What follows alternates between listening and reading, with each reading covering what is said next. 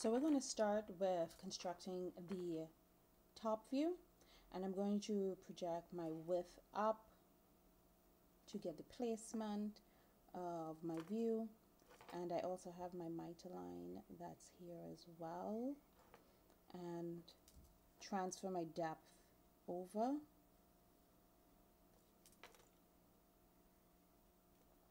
Right, so this is the placement for our top view. I'm going to carry this feature over. This gives me the width of the feature, but this gives me the depth of the feature. So I'm going to carry this up.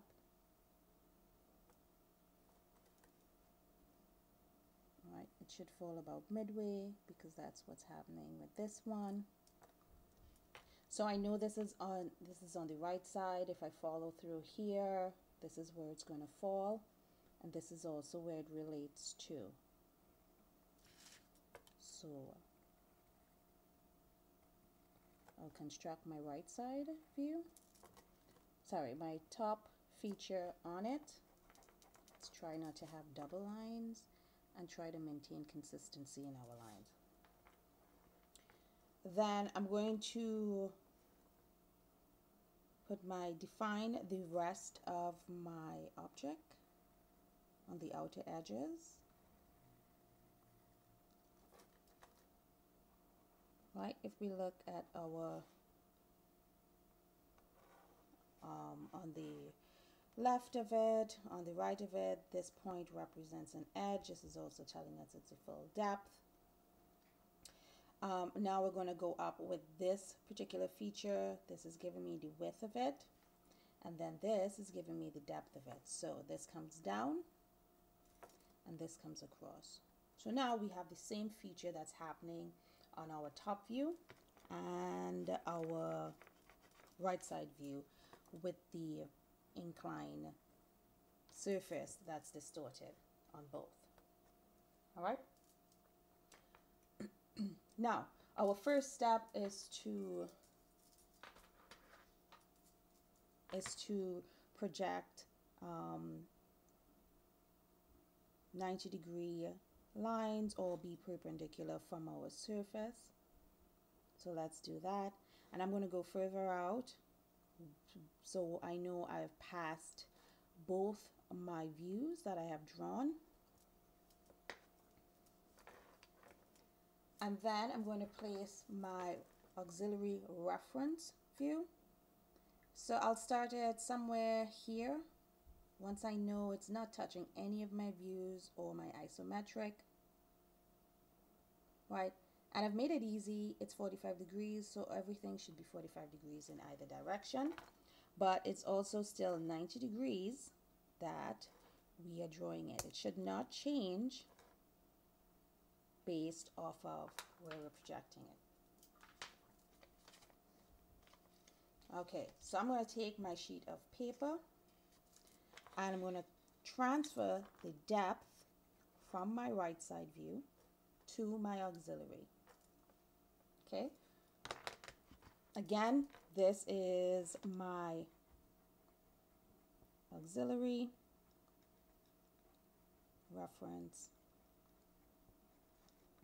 plane. Okay.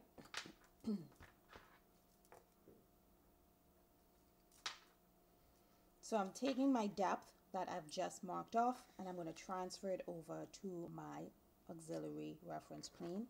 This is where I'm starting my drawing. So this is my depth that I am marking out.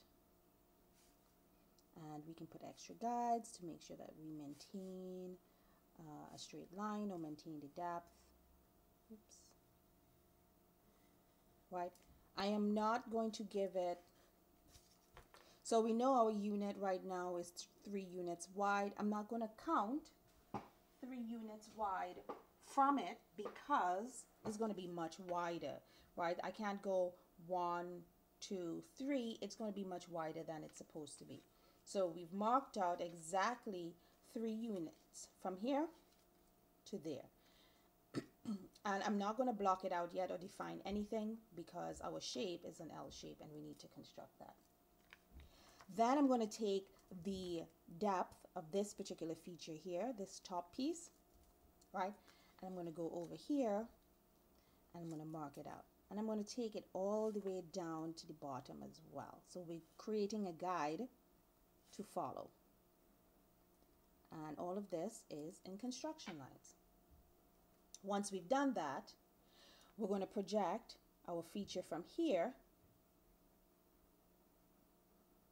and project it all the way up until it intersects. That gives me where that ends. So this is my feature for my L.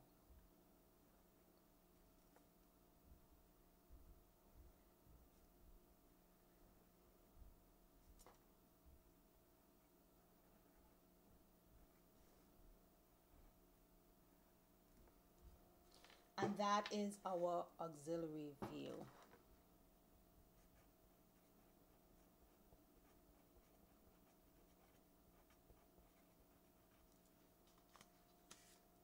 All right, just pay attention to the fact that the shape does not change. It's just an elongated version, since it's giving us the true shape or the true size of that particular surface. Now we're going to look at our isometric with constructing it. The first thing we do is we construct the foundation of what the block looks like. It's a truncated prism, and then we have a cutout to it. So right now I've blocked in my front and my right side, right? I can add my top view, but I don't need to do that right now. So I'm going to first block out the foundation of my block, and right, and it is a truncated prism, or a prism that is cut at an angle. So that's my truncated prism. We have the shape of what it looks like. We can now go into cutting it out. So first things first, we know that there is a 1.5 unit cut into it. Right, so somewhere about there. So it goes up 2 units, and I can go up 2 units. And then if we look at our top view, right, we see that it goes straight across. So once we have an edge here, it means that we should be coming across this way. So I'm going to come across, maintaining my 30 degrees. And now I have the start of my cutout. Right, I'm not going to go to my inclined surface just yet. I'm just going to define these edges so you can get a visual of what it looks like.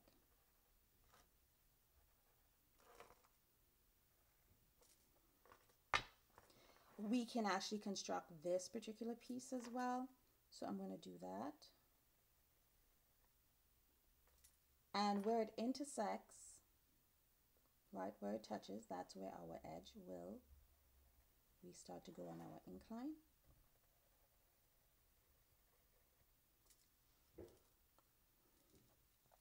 Okay, something looks a little weird here. Make sure that we're maintaining the 30 degrees. Okay, now I can start with my cutout, but I don't have anywhere to intersect it to yet. So I want to make a guide that's going straight down, so it's parallel to these inclines or slants. All right, so this is about 1.5, and I'm going to bring this so that it is parallel, right? Parallel on both sides. Now that's my guide. Now I'm going to bring my cutout, or my edge of my cutout, and I'm going to bring it across until it intersects with my guide. Once it does that, that now gives me that first inner piece, but it also gives me the edge that's happening on my inclined surface. I can make this define, make this define, and then our last piece is just to bring this across and meet it endpoint to endpoint. And that's our isometric. I hope this helps, guys.